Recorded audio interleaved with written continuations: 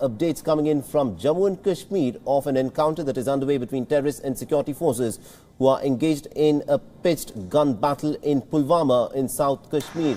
According to reports which are coming in, 2 CRPF men and also a policeman have been martyred and 5 others have sustained bullet injuries and have had to be shifted to a nearby hospital.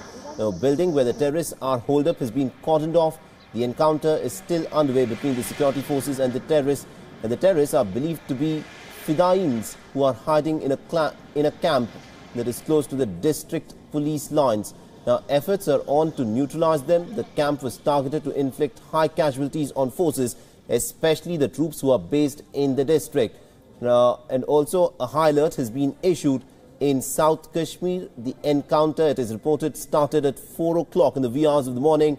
The camp that has been attacked is situated in a high security area and close to the DC and SSP's office on Shopian-Pulwama highway.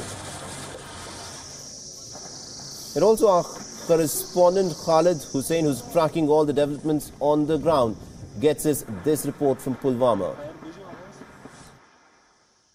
The militant attack, which was carried by militants at around 4:20 in the morning, has now turned into a ferocious encounter. You can see the smoke coming out from the building where militants are hiding.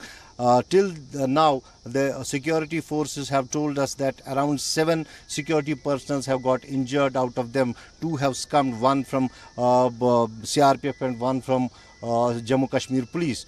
Now the joint operation is going on in the district police lines area, where militants have today sneaked in, and Jaish-e-Mohammed outfit has said that this is the attack which they have carried, and we have been told that around 2 to 3 militants are inside a building which is E block. The district police lines have total 8 blocks, out of which 4 blocks have been evacuated, and now the encounter is still on, and it may take more hours to be concluded, but till now the firing is still on both sides. Security forces are trying hard to eliminate the militants who are hiding inside. You can hear the sounds of bullets which are going from both sides, and the encounter is on. But the question here arises that how militants were able to sneak in the district police lines, which is highly guarded, and the Pulwama area is an area which is militant dominated, and this is the question which arises on security agencies. But this time the priority is to eliminate the militants who are hiding inside the building. With camera person Manzoor, this is Khalid Hussain for WION.